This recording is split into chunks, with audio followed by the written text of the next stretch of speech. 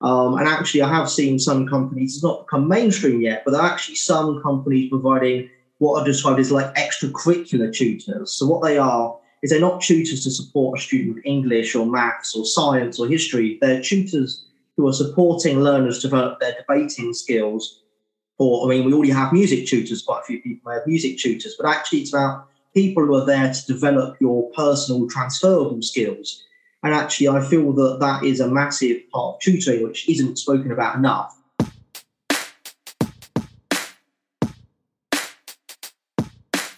So it's about really creating an environment where students feel comfortable to make mistakes, try things out, and where they also believe in their own ability to do that.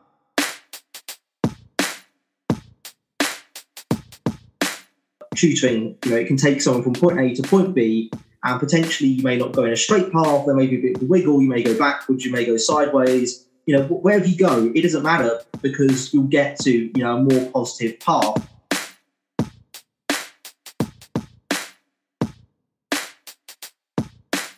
So yeah, lockdown's put tutoring on the map, but I still say there is work to do more to project the benefits of tutoring.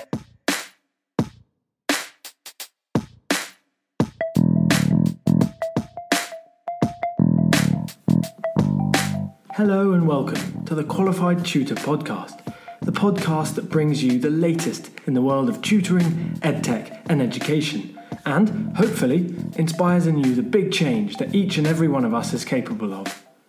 Qualified Tutor is an industry-leading tutor training organisation and online tutoring community for thousands of tutors around the world. This podcast is the voice of this community, where we aim to hear from tutors, teachers, entrepreneurs, coaches, business experts, students, tutorpreneurs, and more from the world of tutoring about what inspires them every day, how they can help tutors like you, and what they've learnt about tutoring along the way. The question is, what will you learn today? Welcome to the next episode of the Qualified Tutor Podcast, and welcome today to Daniel Dipper. Welcome, Daniel. How are you? I'm okay, thank you. You? I'm very well, thanks, Daniel. Daniel is, first and foremost, a very valued member of the Qualified Tutor community and an amazing spokesperson for tutors, educators, and many of the underserved and underprivileged across the education sector. As a little introduction to the vast array of things that Daniel takes part in and contributes to, he is currently a history and politics undergraduate at Magdalen College, Oxford. Daniel was a lighting tutor for 2 years and has since launched Get to University, which is an access project that Daniel devised to support Year 12 students who are looking to apply to university in the coming year. Daniel is also a Potential Plus UK trustee, and we might hear a little bit more about that in Daniel's responses today, and has written blogs for just about every educational organisation in the UK, it seems, including Potential Plus, the Sutton Trust, and of course, us here at Qualified Tutor.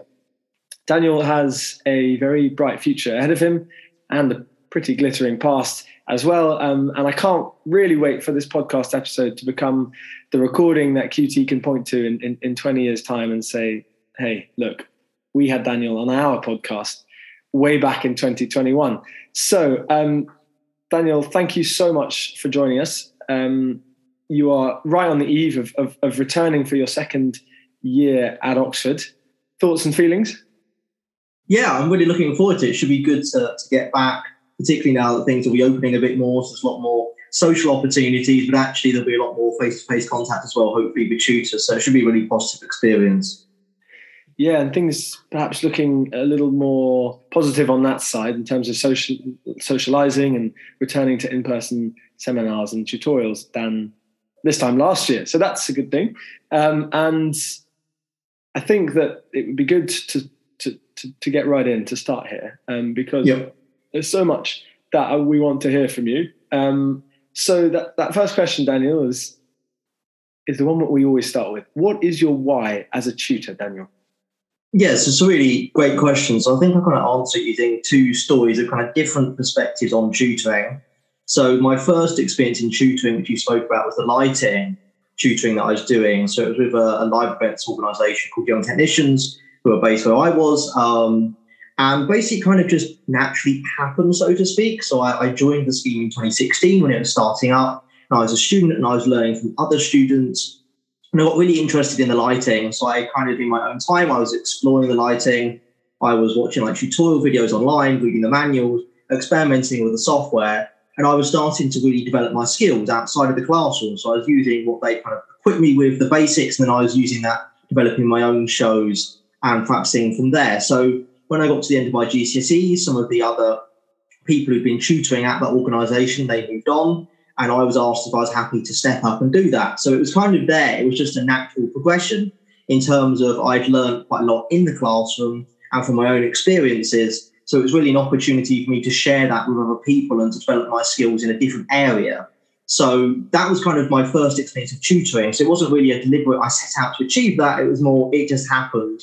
And it was a new way of kind of challenging myself, stretching my skills, and actually trying to convert all the things I had in my head. How do I get that and communicate that to students who are aged from 11 to 18? How do I make sure it's digestible for people who may never have seen this before? And then the second experience, which I'd say is having more of an impact now, is I was supported by an organisation called Access Oxbridge, who are now called Zero Gravity. And basically I was applying to Oxford. No one from my school ever applied to Oxford. A few had applied to Cambridge, but they'd never, as I say, looked at Oxford. And I wasn't massively sure on the application process. I mean, the university website, I think, is quite helpful, but it's not the same as actually having that experience, being able to talk to somebody who's done it themselves, has gone through that process, and then has actually gone on to study at Oxford. So that platform connected me with an undergraduate studying history and politics at a college in Oxford. And through 1 hour a week of video mentoring, they were supporting me with my applications. By the time I got it, I'd already submitted my personal statement, but they were really, really helpful for preparing for the history admissions test I had to do. And I think as well, it kind of really exemplified some of the positives of tutoring, because instead of them following their set plan of in week 1, we should cover this, because they had a typical plan of like session 1, you should cover this, session 2, whatever. They really adapted it to my needs because I'd already done the personal statement. So they started straight on the history admissions test. I already started exploring that. So instead of telling me things that I already knew, what they did was they walked through an example with me. I'd then go away in my own time. I'd do some practice. They'd give me some feedback. I'd then do another one in my own time, and they give more feedback. And the sessions were more about them just conveying that feedback, giving me an opportunity to ask questions, instead of them basically telling me how to do things that I was already doing. So that was really, really helpful. And then they also helped me with some interview practice. And I think that potentially I would have got in anyway, but actually that process was so beneficial because it was reassuring as well to hear from somebody who'd done that and was saying, I think you're doing quite well, this is really good, you can work on this as well. And I think as well the process generally was beneficial for my subjects as well, having to engage critically with historical sources is part of the A-level curriculum. So I think that was really beneficial to get that one-to-one contact time as well, that 1 hour a week with someone who was studying that subject at where I wanted to be. So that was kind of the second experience. And I think really the tutoring that I've been doing since has really had that social impact sort of perspective, because I was helped by them. Now I'm trying to do what I can to help other people get where I have if they want to do that. So I'm actually at the moment a Zero Gravity mentor. So I've now kind of flipped. I've gone to the other side now, and I'm actually supporting a student apply for history and politics at Oxford. And as you're saying as well, admittedly, I've paused getting to university for the moment, but I set up that particular thing in May 2020 because I had quite good rapport with some of the students in the year below me, and they were beginning to look at university applications. They really weren't sure. They didn't know basically anything. They were saying to me, what is a personal statement? And I was like, hang on, like we really need to start from square one here and really kind of spell out all of the stages, and potentially, particularly with lockdowns and with the fact that teaching was online and a lot of the work that's being provided to them, which was worksheets, it was like, I think actually it'd be really beneficial for me to run small, almost like seminars really, to go through, okay, this is some things you want to consider when applying for university. This is how I'd go about putting together a personal statement. So I ran a few kind of larger group sessions where there's about 10 or 15 students, and actually they're available on the Get to University YouTube channel. I've left them up as a resource for people to refer to about some of the admissions assessment as well, and also, as I say, about personal statements. And then the other part, which isn't kind of online, was working with some of the individual students, providing some tailored feedback on their personal statements. So I was looking at tons of drafts. They send a draft to me and then I send one back with most probably more pages of feedback than what they sent me to begin with in terms of the actual content. So yeah, that's kind of some of the social impact stuff I've gone out to do, because I think it's really powerful, really being able to transform their prospects and support other people to basically do what I've been able to do. Yeah. So you talked a little bit there about the power kind of tutoring and how that you were able to be supported by a mentor who was able to tailor the program to your needs and not just deliver a kind of structured, prearranged course, as it were, or kind of curriculum, mini curriculum. So what is it that you think tutoring can achieve? What is the power, do you think, of tutoring? Yeah, so I think, again, I'll kind of use an example and then hopefully expand from there. So when I was doing the lighting tutoring, it's rather different to kind of a classroom about, you're not preparing someone to sit an exam or a test, you're preparing someone to do that job in real life. So what I was doing was teaching them how to use the software, how they needed to troubleshoot in real time and try and do some of that simulation. But actually, a lot of the learning as well was being with them on real world festivals. Some of these festivals, we had like 35,000 people coming to visit over the course of a weekend. And it was working with them in that high pressure situation to support them with troubleshooting and running the show, making it as smooth as possible. So in terms of that, it was about taking a student who potentially in September when they joined had never really thought about lighting before. They didn't know any of the terminology. They didn't know how to do anything. And hopefully by the July of that next year, them being able to run a lighting show on their own or with minimal support and really feeling confident and comfortable to do that. So I think that's a real example of where kind of the stakes are quite high and what they're able to achieve is quite large because, it's a big thing. You're not just teaching students how to do maths equations or whatever, which while they're important, this was really challenging stuff sometimes, running with hundreds of lights with like £20,000 worth of equipment. So I'd say that tutoring, I think though actually some of that tutoring though, it wasn't just actually giving them, this is how to do this, this is how to do this. It was actually making them feel comfortable about this is how to do this. And I think actually in the Qualified Tutor course covers this as well. It's about the trust leap in the sense that students need to feel comfortable to be able to make those decisions or do those things, particularly, as I say, when the stakes are so high.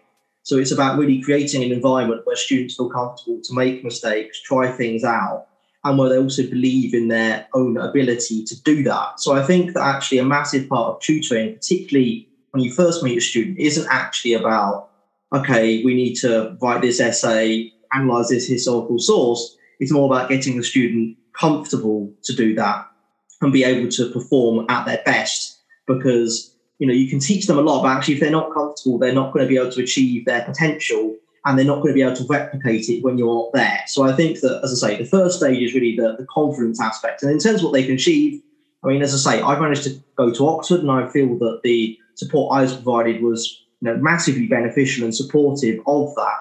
So I think that tutoring can achieve a lot. And I think that actually if I kind of touch on Potential Plus UK, I should say, of course, I'm speaking in a personal capacity here. I'm not speaking on behalf of them, but I think that for the students that charity particularly supports, so it's students who would be described as high learning potential, so it's students who really could achieve a lot academically, but not always in the classroom where their needs tailored to, because these are the students who most probably, quite a few of them will be, going through the worksheet at 90 miles an hour, they'll be getting 90, 100% of it right.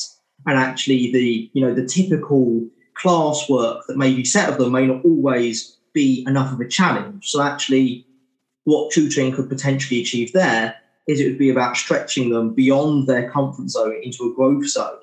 And it would actually be really, responding to their needs and making sure that they're being adequately challenged. So I think that that's just another example where tutoring can achieve a lot, because actually I feel that some students who are high learning potential, they may disengage from the classroom because they go to the classroom and they're not being challenged. They're just being given things which just really are not reflective of their capability. So actually tutoring is a good way. And it's also good for other students who may have I was listening to Jack Simmons' episodes a few weeks ago. Tutoring there can be really helpful for students with dyslexia or who may have kind of almost been written off because they're not kind of fitting a typical mold, but actually tutoring re-engages them with learning and creates that environment. Again, I think the environment's so important. It creates that environment where they're comfortable to really achieve their best and try things out, because you're only going to learn from getting things wrong.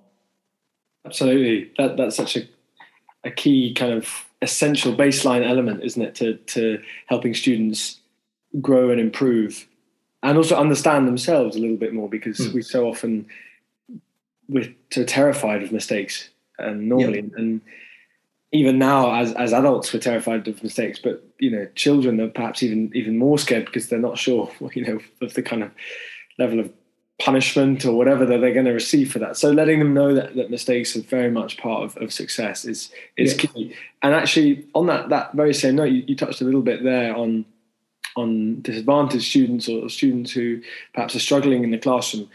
How do you think tutoring specifically can help to reduce a little bit of the educational disadvantage, both in this country and abroad? Yeah, so I think tutoring can play a massive role because, all teachers will absolutely try their best, but they may have 10, 20, 30 pupils in front of them. So they're going to try and pitch to bring in as many of those students as possible and they'll try and find a point where there's some continuity between all the different students, or they'll stick to a curriculum because they need to cover this amount of content to prepare them for exam. Whereas with a tutor, they can meet you where you are, which is really, really important. So with lockdown and the impact of that and online learning, of course, we've had some students who didn't have access to the internet or to online learning at all. Some schools were not in a position to be able to provide a full range of online learning, and actually there was only providing 1 or 2 worksheets a day, or they weren't having that contact time. And also even in the classroom, teachers sometimes will stop with a student for a few minutes and they'll work through the problem with them. But actually online, that can happen in a one-to-one environment, but that's much more challenging when you've got a class of 20 on Teams or whatever. So I think in terms of educational disadvantage, I think tutoring can play a really big role, because a tutor really has that time, because of that small group teaching, to really identify where there needs to be more work and where there needs to be improvement. So they can, potentially use assessments, but actually assessments can be quite intimidating, particularly as I get the understanding quite a few students have kind of been tested to death at the start of the academic year with them returning to school. So actually tutors can use more informal methods to inquire to the student, okay, where do you think people work on? Or they can just observe the student and how they're working and identify these areas of improvement. So I think tutoring can play a massive role in educational disadvantage. And we've seen the National Tutoring Programme, of course, which the Sutton Trust and the EEF and other organisations were involved in the creation of.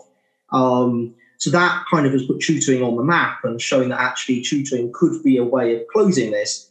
Though, of course, if they're being taken out of the school day from other subjects, then potentially the impact of tutoring, because they're losing some of the other parts of the curriculum, the impact of tutoring may not be as large. So I think that tutoring can be really, really important. Because, I'm not saying Get to University was amazing or perfect, but what it delivered was it took students in May 2020 from, we don't know what a personal statement is, what's a conditional offer, how do I write a personal statement, to by August or September, all of these students had what I class as a good draft of personal statement. And all it needed was a bit more fine-tuning with teacher feedback, and they were ready to go. So I think that tutoring, it can take someone from point A to point B, and potentially you may not go in a straight path, there may be a bit of a wiggle, you may go backwards, you may go sideways. Wherever you go, it doesn't matter, because you'll get to, a more positive path. And actually going back to the educational disadvantage, with lockdown and less of that personal contact, I think that, again, it's just about opening students up to learning, showing it can be fun. It's not just sat in front of Zoom for 2-3 hours a day or however long it was, or just receiving worksheets over Zoom. Actually, we can play games, we can talk things through, we can have debates, we can have discussions, and actually really tailoring that learning to students hopefully will unlock them. Because as well, some students will have had a really tough time, being socially isolated or whatever else they may have experienced. So it's about overcoming those as well, those feelings the students may have. And tutoring, as I say, it can do that because of creating that really good positive learning environment.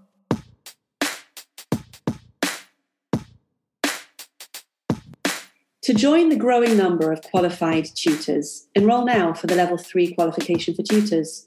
This 8-week online facilitated course covers the roles and responsibilities involved in teaching and learning, with a particular focus on inclusion, assessment and feedback.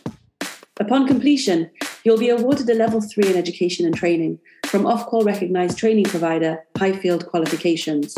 You will also gain a Qualified Tutor Quality Mark, the independent quality mark for tutors. Whatever your starting point, a qualification for tutors has to be the next step. Enrol today at qualifiedtutor.org/training.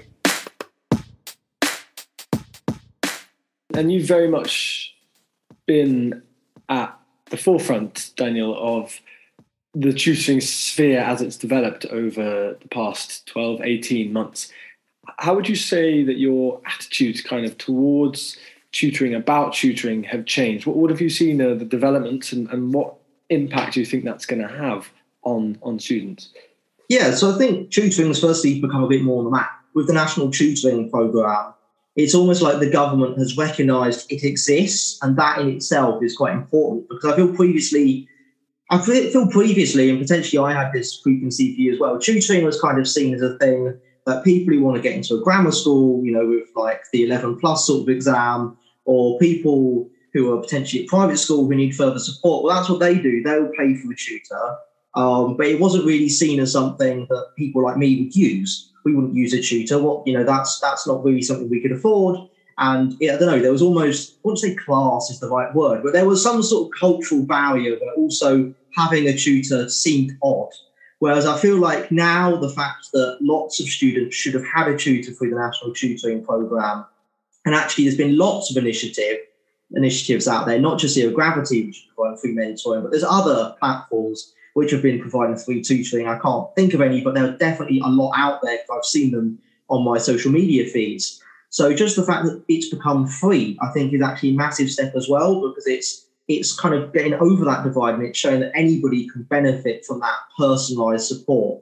So I think that, yeah, definitely tutoring is a lot more on the map. I think that it certainly has a larger role to play. And it'll be interesting to see the National Tutoring Programme. Is this a long-term extra support arm that we're going to have? We don't just have teaching assistants working with students in the classroom, but actually we have a bank of tutors, potentially local tutors even, who can work with individual schools to ensure that all their students are fulfilling their potential. So yeah, I'd say that lockdown's put tutoring on the map, but I'd still say there is work to do more to project the benefits of tutoring. Because, I mean, I went to quite a few meetings over lockdown, a few discussion events about tutoring, and there were still people saying, oh, tutoring is just a corrupt industry because all it's about is just making money out of people who want their children to do well in tests. And it's like, well, tutoring isn't just that. As I've been saying with the lighting aspect of things, what actually I think was the most beneficial part of them participating in that activity, I don't actually think it was the fact they knew how to do lighting or whatever. It's cool. They may even want a career in it. But actually, I think the most important thing was, giving those students the confidence to do those things, particularly such a large scale, and for them to be able to talk about the transferable skills that they've developed as well. Because I think that one thing as well is in our society, I believe, we've kind of got education is one sort of stack of skills, and then we kind of put work, business, everything else. That's kind of a different set of skills. But actually, we need the same skills, really. I feel that an independent learner in the classroom has the necessary skills to be a great business person, because an independent learner, they can manage their time quite well, which therefore means that they can ensure to meet their client deadlines. An independent learner, if they don't know something, they can look into it. So that means that if they're trying to see about how they can develop their business, or if they need to learn more about something their clients asked about, again, they're well equipped to do that. And actually, I wrote a blog, which is on the Qualified Tutor website, about independent learning, and my live topic review, which was part of the Level 3 qualification. Also, I was really trying to say with independent learners, it's not just about setting these students up for university, but actually, if these students are not interested in university at all, which there's a vast, vast number of students, and I think that at the moment our system kind of pushes those students still to go to university, but actually we really need those strong vocational routes, and also not see vocational as something worse, because actually, plumbers can earn quite a lot of money it's not some sort of profession that should be locked down upon. And actually, they have to be highly skilled to do that role. They have to know about all the intricacies. They need to be really well equipped to do problem solving, manage their own taxes. These are all things that we should be really setting learners up for success. So I think that actually tutors shouldn't just be seen as something for, I want to go to a top university or whatever, but actually personal development tutors can be beneficial, I think, in everything.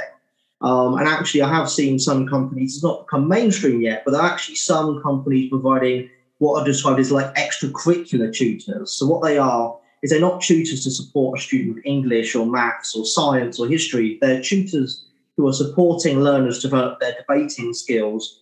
Or, I mean, we already have music tutors, quite a few people have music tutors, but actually it's about people who are there to develop your personal transferable skills. And actually, I feel that that is a massive part of tutoring, which isn't spoken about enough. It's not an exam factory. It's actually about getting students really ready to engage with learning and set them up for whatever they want to do next in life. And as I say, I feel personally a tutor can be massively beneficial if you want to be a plumber, for giving those skills to be an independent business person. What a good vision for the future. We have kind of individual tutors for,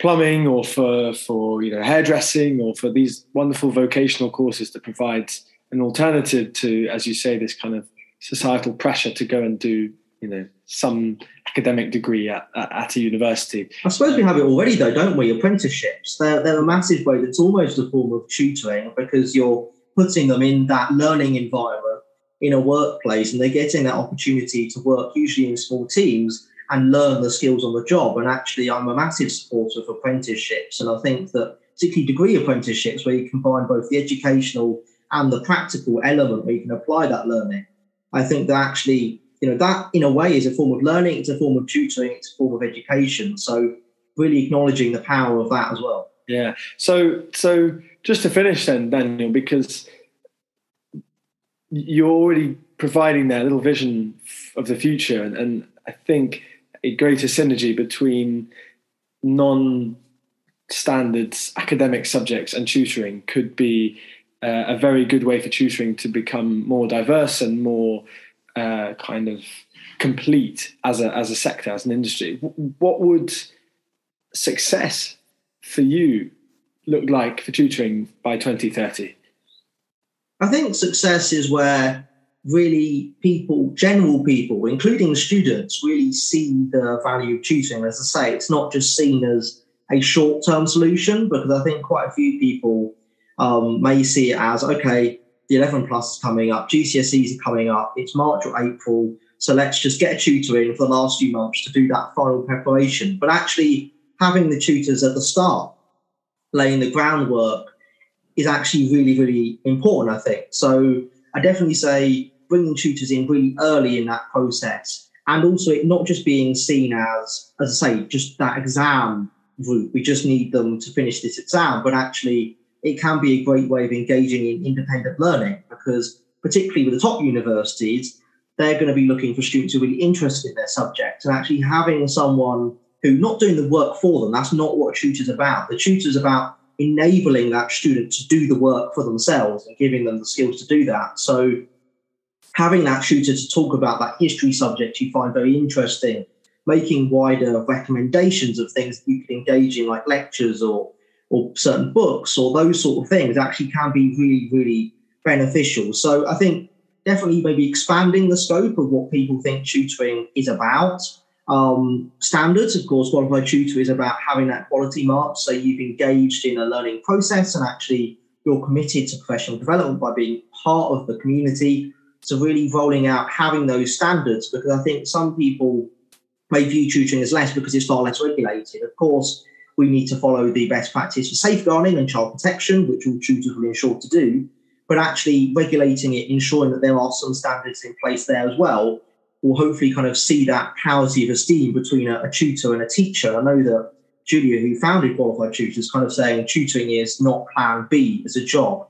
And actually, I think really underlining that to people as well, seeing it as a career, because I don't think there's that many people who see it as a career. And I think kind of the other thing is, as I say, about bridging those gaps, it not just being a paid service, because, of course, I understand tutors will need ways to live on, of course, but actually it's about these voluntary organisations which are connecting university undergraduates with students, them sort of really beneficial interventions, which can only be like an hour of your time a week, really rolling them out much more widely. So I know that, of course, again, I'm not speaking for Zero Gravity, but Zero Gravity are certainly planning to expand a lot and have a much larger cohort. So it's about, just keep expanding the reach of tutoring so that as many students can benefit as possible. And also, hopefully, the government really recognising the role tutors can play. Because, as I say, we've got the national tutoring programme currently, but it's about, okay, what's happening in the longer term? Are we just going back to normal in quotation marks? And actually, I would say, no, we shouldn't just be going back to normal. We should be reflecting on what we've learned over the last 18 months and seeing what interventions actually work. Because before 2020, the 2019 figures for the disparity between the lowest socioeconomic backgrounds and the highest socioeconomic backgrounds in terms of kind of their educational outlook and in terms of what they achieve, there's about an 18-month gap between them. And that's from some of the Sutton Trust research to reference that, as well as some of the other organisations in the education space. So there was already this disparity before we got to coronavirus. So it's really about putting in place interventions to ensure that we close that gap. It's not just about dealing with the effects of coronavirus, it's about dealing with the effects of everything else. And actually, hopefully getting it that we really do live in a country where it doesn't matter what your background is where you're born, and actually the outcomes you get are the same. It's about how much work you put in. So yeah, hopefully that's a few kind of ideas of different ways that tutoring can go in the next 10 years, and hopefully keep putting it on the map and really showing the benefits of tutoring. There's so much in there, Daniel. Thank you so much for taking the time to explain kind of all of the work you do and have done over the past few years. It's really a very, very impressive set of skills that you have and the kind of contributions you make to the education sphere, to the tutoring sphere, to the lighting sphere, to the qualified tutor community, to our courses, and obviously all of the various projects that you are involved in. Just quickly, what is the best way that someone listening to this now can get in touch with you?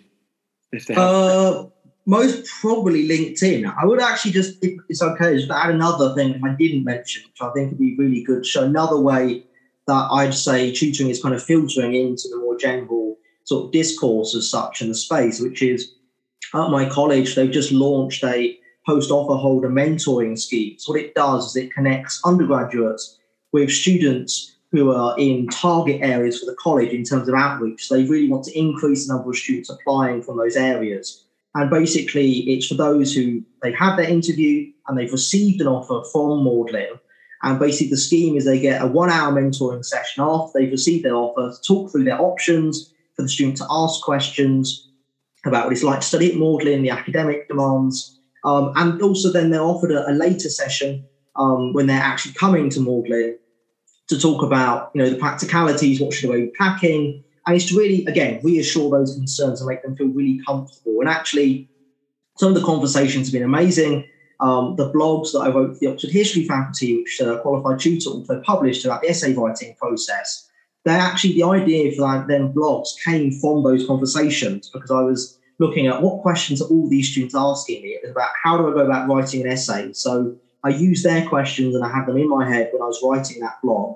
So I'd say that that's another way that tutoring, I feel, has been really beneficial, because it's a form of, mentoring, I suppose, is a form of tutoring. Of course, mentoring suggests much more, I'd say, an equal relationship, which is really what a tutor should be going for. It shouldn't be a tutor talking at a student. It should be two people working together to fulfill educational goals. So that scheme, as I say, while I don't think it's going to massively transform their degree in terms of how well they're doing their degree, it'll ensure that the students feel more comfortable when they're settling in. They'll know someone who they can talk to while they're at the university. So that's just another way where I think that was a really beneficial intervention. Wonderful. Well, thank you so much, Daniel. Best of luck with the coming term ahead. And if you'd like to stay in touch, as Daniel said, you can find out more on his LinkedIn profile, or you can contact him in the QT community. So one final time, Daniel, thank you very much, and we'll speak again soon. Thank you. Cheers, Daniel.